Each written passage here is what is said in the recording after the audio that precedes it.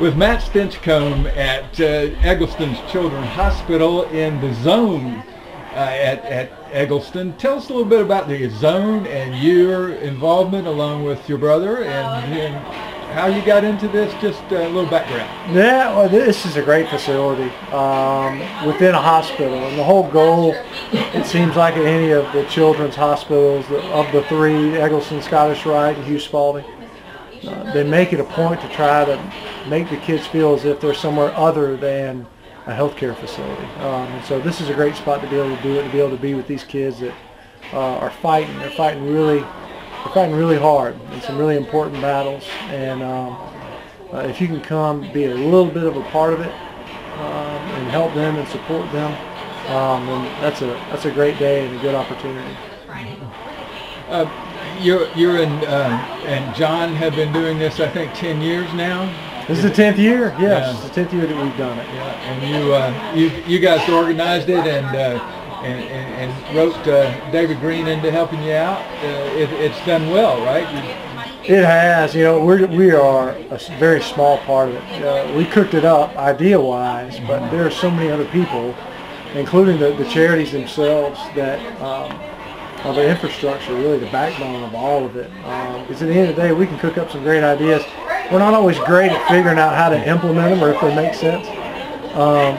And then the bigger piece has been the fan support, the people that I think recognize that there's opportunities to impact others in some big ways. The guys that are in the program now, the current players, former players, the Athletic Association has been great to this cause as well over at Georgia.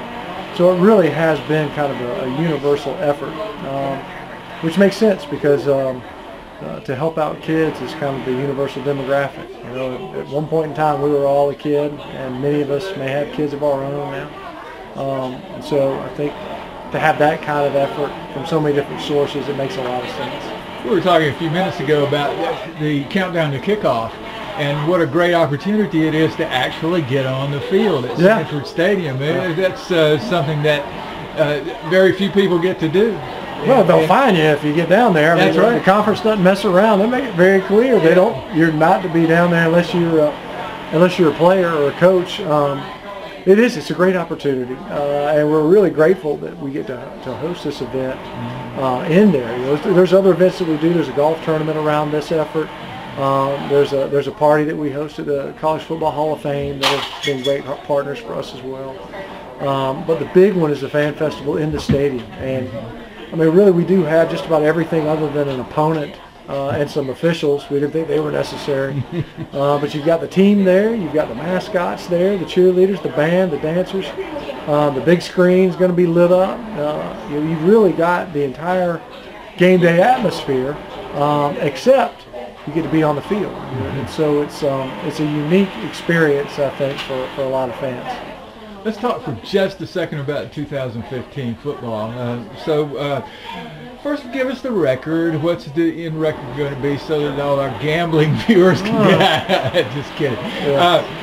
No. Two questions, I guess. How many times have you been asked this summer about the quarterback competition at This will be twice. Yeah, right. Okay. Here's the question. Who's it going to be? You know, I think that'll end up being the Ramsey kid.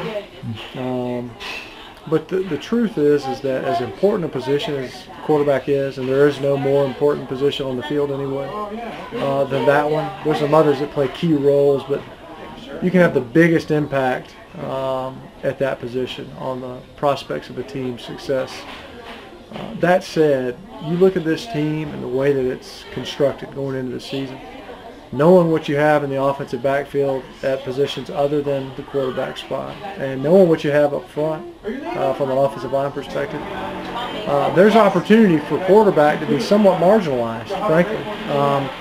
The Ramsey kid seems to have a lot of skills, but I think the fundamental characteristic that they're going to want to capture is decision making, and coaches have expressed that. Coach Schottenheimer and Coach Rick, they're going to really emphasize in their evaluation what types of decisions are being made with the guy who's really the conduit for the entire offense, and that's the quarterback spot.